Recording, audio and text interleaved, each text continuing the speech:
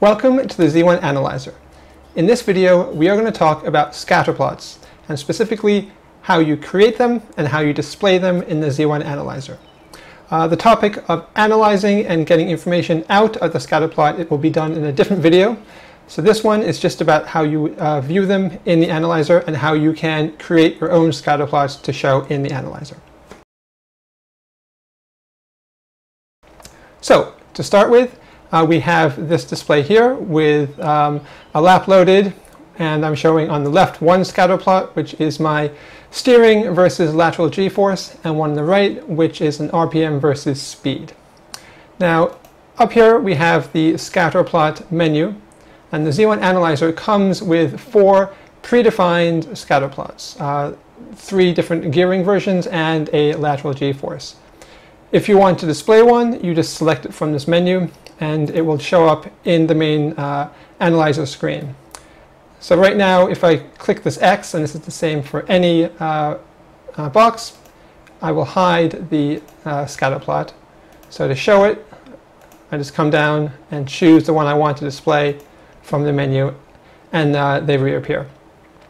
If you want to close all the plots that are displayed, you can just choose to close all plots from the scatter plot menu, and they all get disappeared.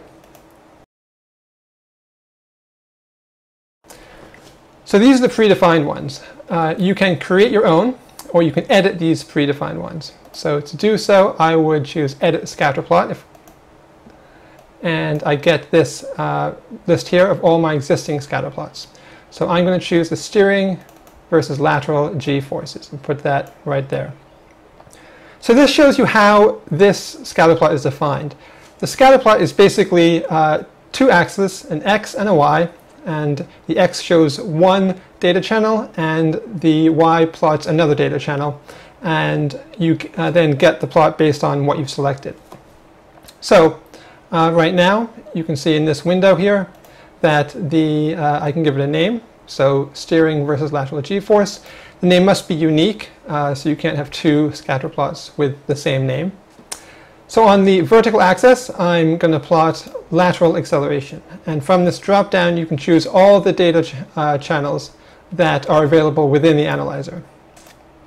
And that vertical axis, lateral acceleration, relates here on the scatter plot to the lateral acceleration. And you have the positive and negative acceleration values.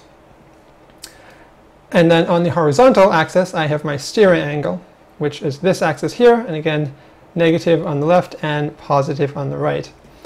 And if you're doing a scatter plot that does have a negative and positive, you'll see this thin line right here showing you where 0 is in your plot. Now, each axis, you can specify the number of decimal places you want, which right now we have 0.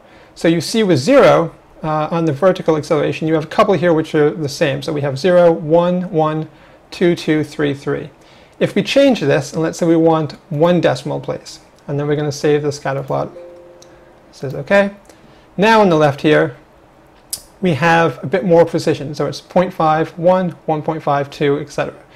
So you want to set this to make sure that the scatter plot is displaying the information as accurately as you want it to display. So let's go back to the edit. Let's get back here again. The next thing to look at is the number of tick marks. So right now we've chosen 6. So if you see here, we have 1, 2, 3, 4, 5, 6. This is the number of tick marks on the axis. So how precise do you want this to be? You can increase this or decrease this. So say we change it to 12, and we save the plot. So now on the left, we have many more tick marks on that axis. So for this, I think 6 is a little too many. 12 is a bit too many. We're going to go back, and we'll change this back to 6, because I think that looks better for my personal taste. The next thing is the scale. If you set scale to auto, then the Z1 Analyzer will use a scale which it thinks is appropriate based on the data channel you have used. So for this scale, auto is perfectly fine for these purposes. so I'm going to leave it there. So one thing I'm going to show you here is the scale. So on the vertical axis we have RPM, and on the horizontal axis we have speed. So this is providing us with the scatter plot that looks like this, where each of these is the individual gear we are in based on the color, and then how fast we're going and what RPM that's happening at. So you can see there's a lot of space here which isn't used, and a lot of space here which isn't used. So since we set the scale to auto, the analyzer will say, okay, well, I'm going to go from 0 to the maximum RPM and 0 to the maximum speed. But we don't necessarily need that. What we really want is probably around 4,500 RPM to 9,000. So on the y-axis, we can set this to a minimum to maximum. So we will say our minimum is 4,500, and our maximum will set to 9,000. Now on the speed axis, we don't really drop below 45 kilometers, and we go up to 275. So the scale will set this again, a minimum to maximum, and we will say it goes from 45 to 275. And then we're going to save this scatter plot. So now it's been redrawn, and we have more detail because we're only using the part of the scatter plot that we're interested in, the 4,500 RPM and up, and the 45 kilometers and up. The final part of creating a scatter plot is a color channel. So this is optional. If you don't want to use it, you can set it to none, but we are going to leave it with speed as our option, which is right here. The reason we want to use speed as our color channel is because then when we're plotting our acceleration versus the steering angle, we can see how fast the car is going at what location in the scatter plot. Now you can choose the number of color buckets from 1 through 10, and that's basically the number of divisions that you're going to have in your the color channel. So with speed, 10 buckets is a good number because you break the speed up into 10 distinct sections. And if you were using something like gears, this one only has, I think it's 6 or 7. So now each of these color buckets can have its own distinct color. You just click on it and you can change it to whatever color you want to use. And then the last part of the color channel is the legend, which is this part here. And you can use extents, starting, or ending. So extents means that you want to put the low value and the high value of each bucket. So in this case for speed, it makes sense to have that because you know that this goes from 69 to 89 miles an hour. Kilometers per hour. And this one goes from 89 to 110 and then all the way up. If you were doing a gear 1, you don't really need the legend to tell you it goes from gear 0 to gear 1 to gear 2, because you're just in that gear all the time. So for that, you would choose either the starting or the ending. And starting puts the legend at the bottom and ending at the top. So in this case, we just have 0, 1, 2, 3, 4, 5, 6.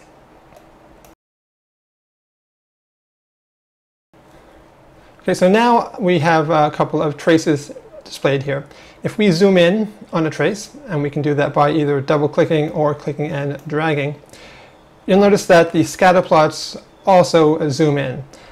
So now we only see the data that is in the zoomed-in section of the trace. So the number of points on the scatter plot is less, and you can see them more easily. And the same thing on the RPM versus speed scatter plot. And then once we double-click to go back out, we get the entire scatter plot and on both of them again. Now you can click anywhere in a scatter plot and it will show you the point on the track that that dot happens to be associated with. And if we have a track map and we click on the track map, the little crosshair, there's a X right here, and there's also this white X here, moves to wherever we click on the map. And then likewise, if we click on the scatter plot somewhere, the car dot right here will move to that location. And then you can also play back those scatter plots. So if we hit play in the track map, as we progress around the track, you can see the white crosshair moves based on where we are on the track and what data item you are looking at. So as well as playing the lap back with the play, pause, or stop buttons, you can also use the left and right arrow keys to step through the data one step at a time. So every time I click the right arrow key, you'll see that right here this is moving, and the same thing on the other scatter plot right here. It's a bit hard to see with the colors, but that's moving as well. And then you can see on the cursor location the timestamp and the feet move. So you can use the left and the right arrow keys for precision moving through the scatter plot, as well as through any trace that you might have up there as well. So we hope this has been a useful video and a good introduction on how to create and display your own scatter plots in the Z1 Analyzer. We'll have more videos soon on scatter plots and histograms, so stay tuned, subscribe to the channel, and like this video.